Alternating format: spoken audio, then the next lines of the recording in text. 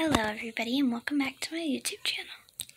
I'm going to be reading the book, The Princess of 8th Street. So this is by Linas, Alsenas. So this book I've gotten a great message from, and I'd like to share that message with you. So let's get into it. The Princess of 8th Street.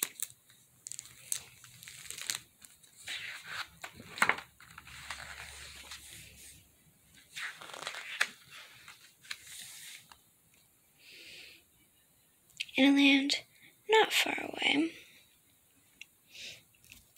in a time not long ago, there was a beautiful princess named Jane.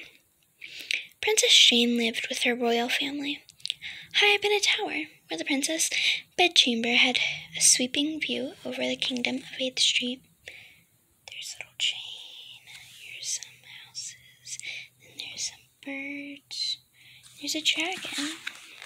Oh, and there either a little stuffed animal or a dog. Jane knew that being a princess wasn't all parties and games.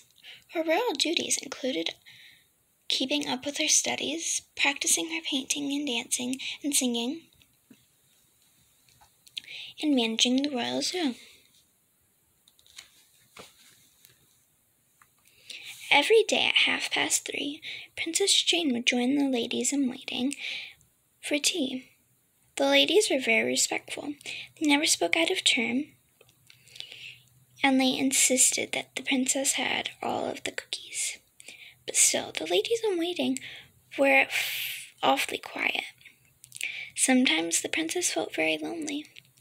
One day, the queen entered the princess's chamber and asked Jane to accompany her to the market. Princess Jane was thrilled at the chance to leave the palace. She excused her ladies-in-waiting, sending one to fetch her cloak. Suddenly, a horrible toad named Nicholas appeared at the door and made a nasty face.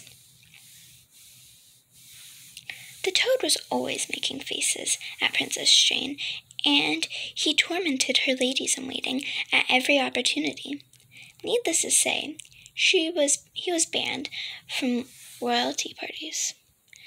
But because she was as good as she was beautiful, the princess did not have the loathsome creature squished. She merely called out to the queen as she watched the queen drag the scoundrel back to the slimy moat.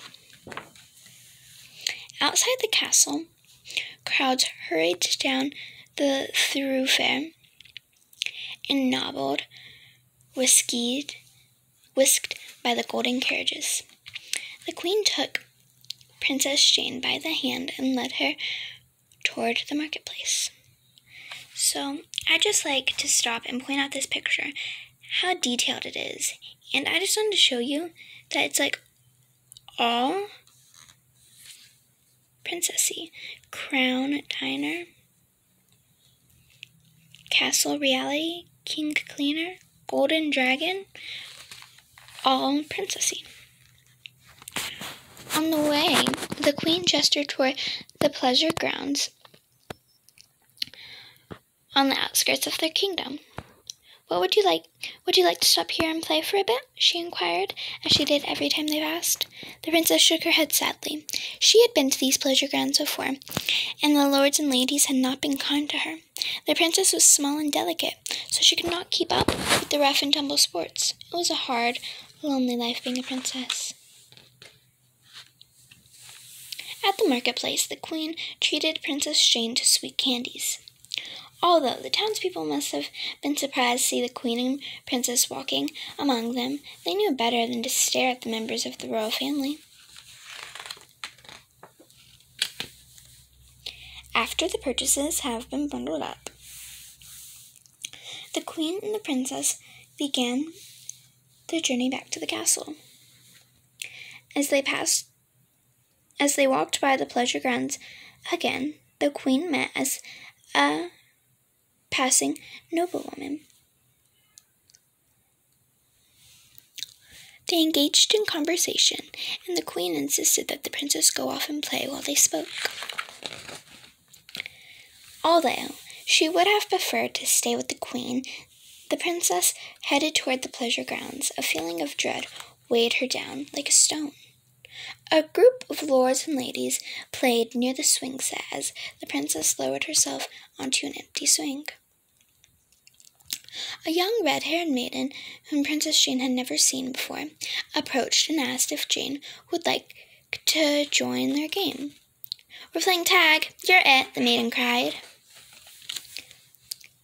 Then she ran away. Reluctantly, the princess rose from her swing and gave chase to the lords and ladies. But as always, the little princess could not run fast enough to catch any of them. Eventually, she collapsed onto a swing, exhausted. The lords and ladies taunted her. "Ha ha, you're still it." Tired as she was, the princess had had enough. She definitely stuck out her chin. She was a princess after all, and said, "Yes, you're right. I am it." The cheering group fell quiet. They did not know what to make of this royal pronouncement. The red-haired maiden tapped Jane's shoulder. "Now I'm it." Jane replied, "No, I'm still it." "No, I'm it," said the maiden. The princess stood. "I'm it. I'm Jane, the princess of 8th Street. Well, I'm Samantha, the princess of 10th Street.